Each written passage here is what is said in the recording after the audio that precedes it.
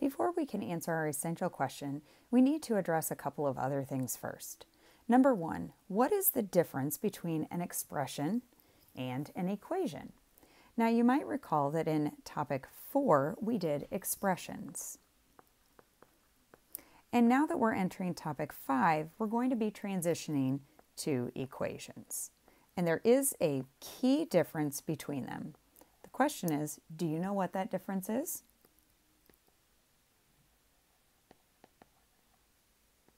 Well, let's take a look at that. An expression is one or more terms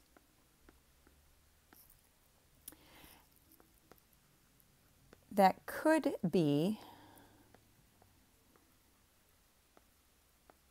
connected by an operation. An operation means addition, subtraction, multiplication, or division. An equation, however, is a number sentence that shows two expressions are equal.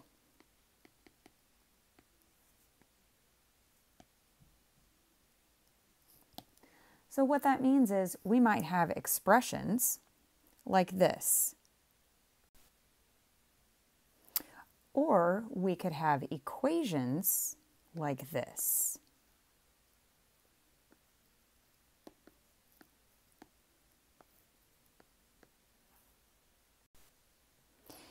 And what do you see is the biggest difference between the expressions in the list on the left and the equations in the list on the right? Well, the difference is that equations always have an equal sign. So you'll see that an equation shows that two expressions are equal to each other. So you have expressions here on the left of the equal sign, and you have an expression on the right of that equal sign. And the equation puts an equal sign between them. Once we see that equal sign, then we can work to solve an equation to find the missing value that is represented by the variable. The second question we'll answer is, what are inverse operations? Now, these go all the way back to probably first grade. You actually learned inverse operations as you studied your arithmetic, your addition and subtraction facts, your multiplication and division tables. And when we talk about inverse operations, we're actually talking about fact families. So inverse operations are actually operations that simply undo each other. So thinking back about what you learned from fact families, back beginning in probably first or second grade, you learned about addition and subtraction first. They create a fact family.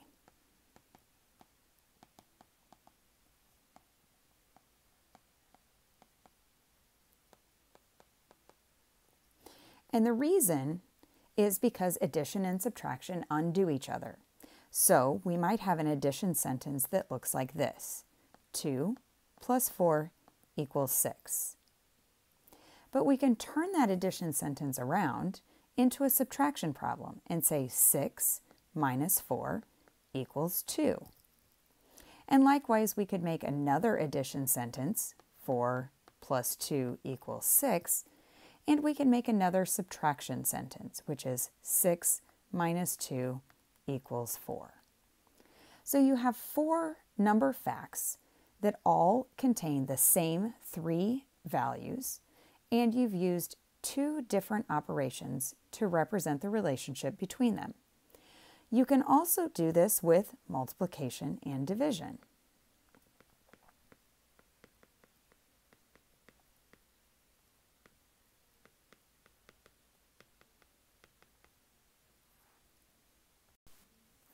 Fact families with multiplication and division look very similar to the fact families for addition and subtraction.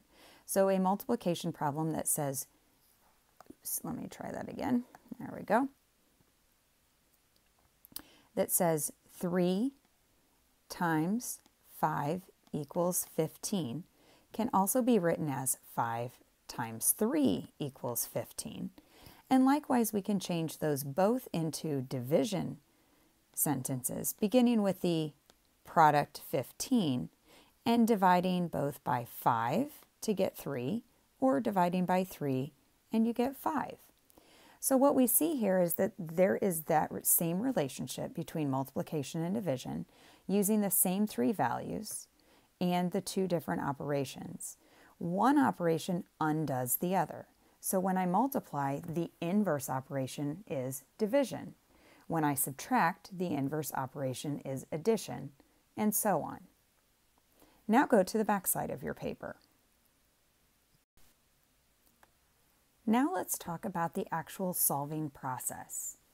In order to solve an equation using inverse operations, you need to first identify what is the operation in the equation. In other words, what's being done to the variable?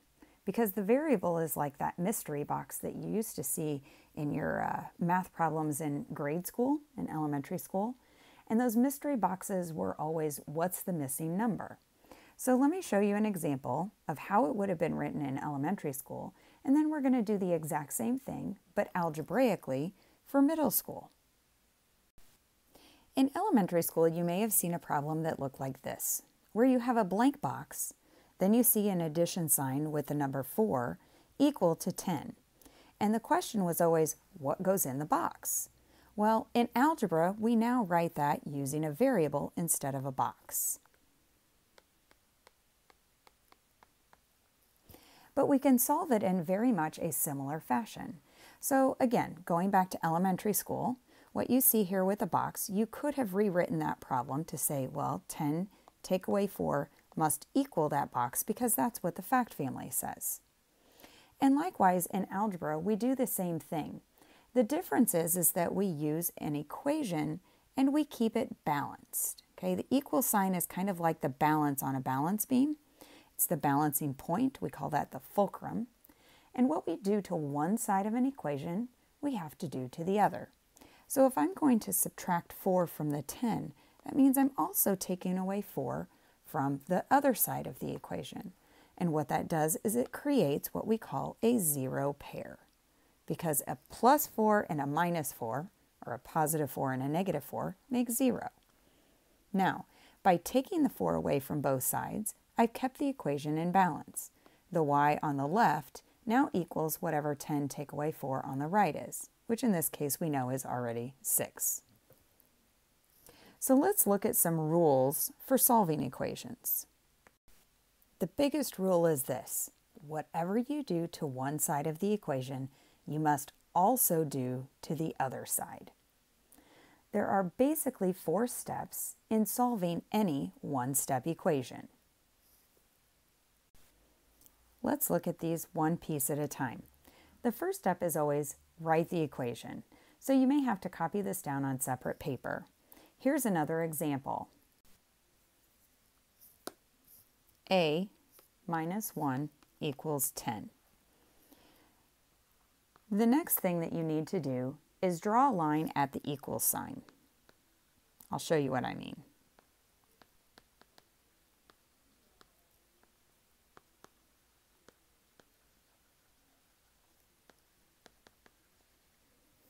So we're really going to make more of a T-chart here. We're going to draw a line down and we're going to draw a line across. We kind of make it look like a balance beam. The third thing that we need to do is we need to undo the operation using the opposite. So in other words, the opposite of subtraction is addition. So we're going to undo the operation here by adding to both sides. And what we're adding is the number that's next to the variable. In this case, the number is 1. So we're trying to balance those out and make 0, which we did. And A is equal to 10 plus 1, which is 11.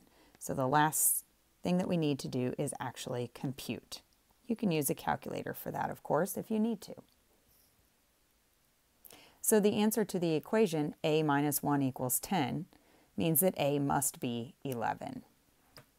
Now let's try a few more questions together. Try the multiplication equation 5x equals 20.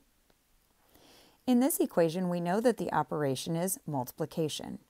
We're still going to do something to both sides, but this time we're going to do the opposite of multiplication, which is division. So I'm going to divide both sides by 5. Why am I dividing by 5? Well, because I don't want to know the value of 5 x's, I just want to know the value of 1x. So 5 divided by 5 equals 1. And 20 divided by 5 equals 4. So in this problem, x must be equal to 4. We also have division equations. And you'll see that the division equations are often written in the form of a fraction, like so. In this equation, we're still having to undo the operation, but in this case, we have to undo division. Well, we undo division by using multiplication. So we're going to multiply both sides by the number in the division problem, which in this case is 3. And multiplying and dividing by 3 both provide for us the same answer, which in this case is just C. And C must be equal to 7 multiplied by 3, which is 21. Because 21 divided by 3 equals 7. That takes us back to our original equation. Take a minute to copy down these 4 equations. We're going to solve each of them using the process of inverse operations.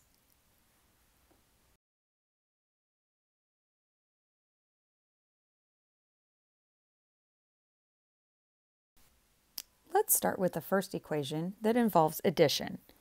E plus 2 equals negative 5. So the first thing I'm going to do is I'm going to draw my line coming down from the equal sign. I'm going to make my little balance there. And I'm going to do the same thing to both sides, which in this case is I need to undo the adding of 2 by subtracting 2.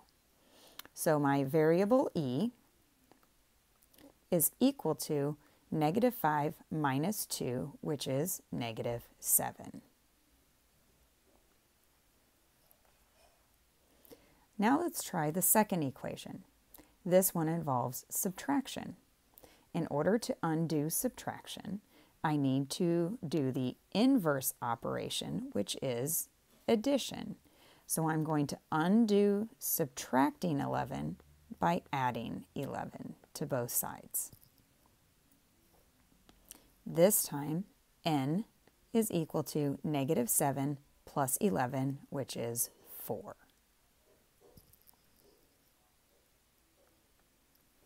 In the third equation, we have multiplication. In this multiplication problem, we need to undo that multiplication where it says times negative 8, and we need to do that by dividing both sides by negative 8.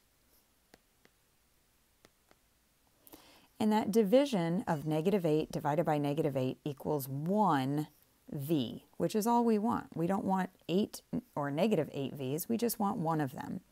And we do that by computing 40 divided by negative 8. Remember that when you see something in the form of a fraction, like right here, that 40 over negative 8 means 40 divided by negative 8.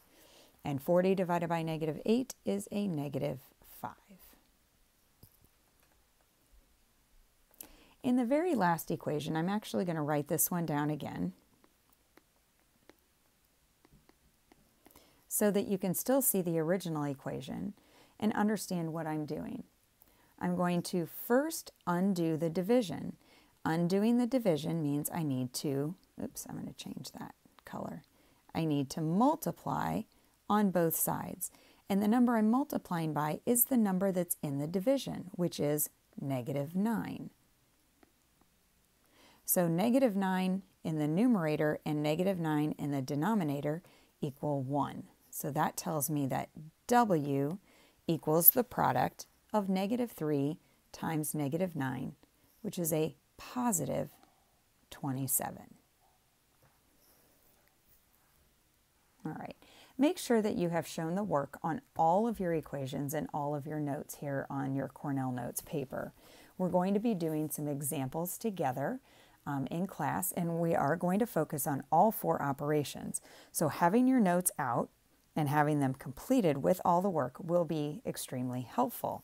And then you'll be ready to try some equations on your own.